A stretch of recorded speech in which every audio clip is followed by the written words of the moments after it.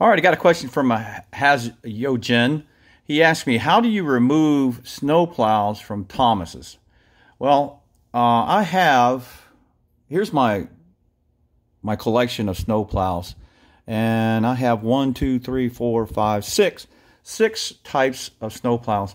But most of them function the same way of how they come on and come off.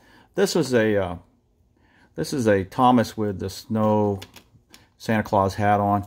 But if you look here on the bottom right here, how it connects in right here, it wraps around the buffers, and then see how it wraps around the buffers, and then it clips on right here. And it can be sort of scary taking it off. I mean, you could feel like you're going to break it. But all you got to do really is just sort of lift up and push out at the same time. That's scary.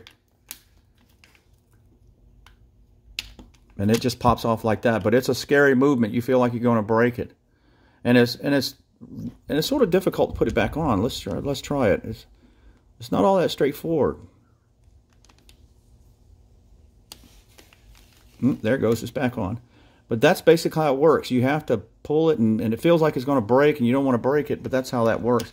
And they're all the same. They're all clicking in just like that right there, wrapping around.